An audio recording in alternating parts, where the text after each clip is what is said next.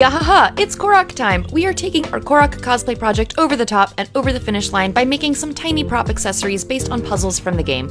Our Korok tree stump is looking cute, now we're sculpting a nice egg in this trying time, by which I mean we're making a Korok acorn. This weird foam clay egg dries for a few days and then I sand the crap out of it. Whipping out the trusty bag of warbler scraps, I make the little acorn cap complete with tiny stem. I'm using flex bond to seal these mainly because that's what I already have. Then it's paint time.